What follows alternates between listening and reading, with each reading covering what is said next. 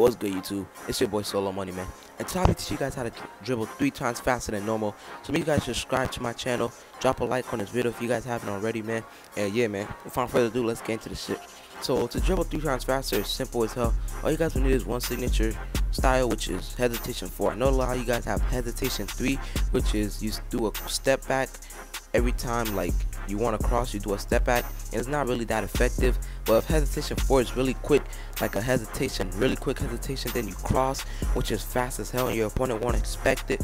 And yeah, man, this is how you just blow past your opponent and be really quick on the dribble. So yeah, make sure you guys drop a like on this video, man. I'll be putting, you guys will see, like I'll put on the screen right now, you guys will see which one is faster, hesitation 3 or hesitation 4, just to show you guys how faster this one is than hesitation 3 and how faster you can dribble and blow past your opponent to the rim, man. But hope you guys enjoyed this video, man, and make sure you drop a like and subscribe to my channel if you haven't new. I post the best tips, glitches, and tricks and all that shit, man. So make sure you guys subscribe to my channel and drop a like on this video if this helped you out and you guys enjoyed it.